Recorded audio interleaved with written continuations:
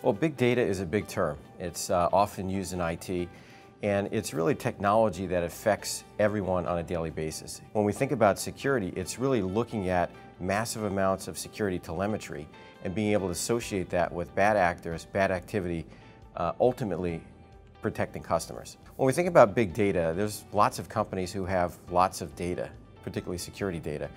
It's what you do with that data.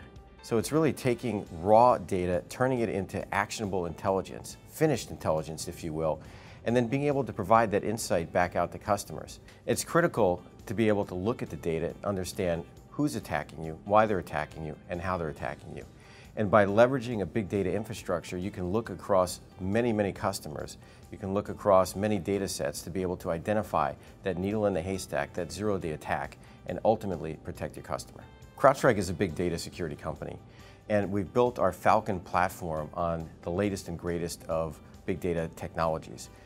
Things that weren't even possible a couple of years ago, we're doing today with massive amounts of data, literally receiving billions of events on a daily basis. It's really about creating a platform that all of our offerings can share. Not only our technology offerings, but our intel offerings, our service offerings. They all share a common framework, a common platform, and that intelligence is used across all of our customers. So it's not siloed. It really is taking the best of all the intelligence and all the information we have, being able to distribute it out to our customers in the most effective manner. And ultimately, what you want to be able to do is surface those insights, communicate them effectively to a customer, and allow them to address those issues in a very timely fashion.